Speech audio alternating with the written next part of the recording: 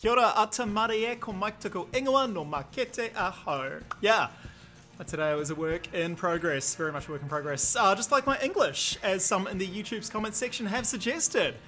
I mean, personally, I'm flattered anytime anyone comments, irrespective of what they say. Yeah, anyway, this is Kiwibank Markets in a minute. We're going to talk about what happened overnight and global equities. They ticked a little higher. The tech sector once again at the helm, steering that good ship risk.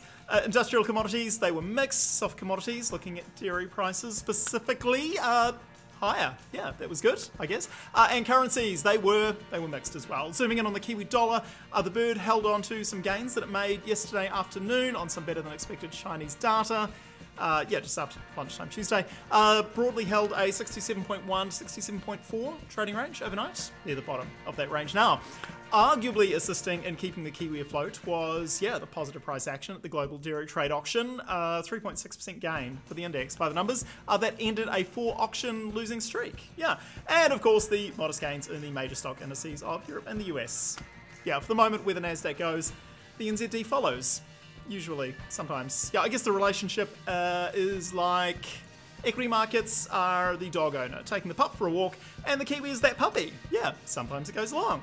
Sometimes it stops to sniff something, and sometimes it just runs the other way. But usually, the one with the lead determines the direction. Yeah. Okay, enough dumb analogies. Kiwi crosses, Kiwi euro, that is a touch higher this morning, but yeah, all the other Kiwi crosses more or less unchanged from where you would have seen them yesterday.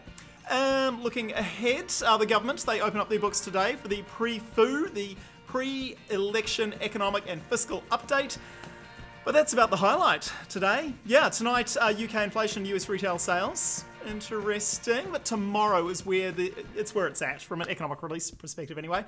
We have the US Federal Reserve's interest rate announcement, then we have local GDP, and then we have Aussie unemployment. There is something for everyone, or most, I think, yeah. Okay, I think that's about it. Feel free to comment if you want. I do read them all, and I share the funny ones with my colleagues. Yeah, okay, have a great day. Kia pai tora.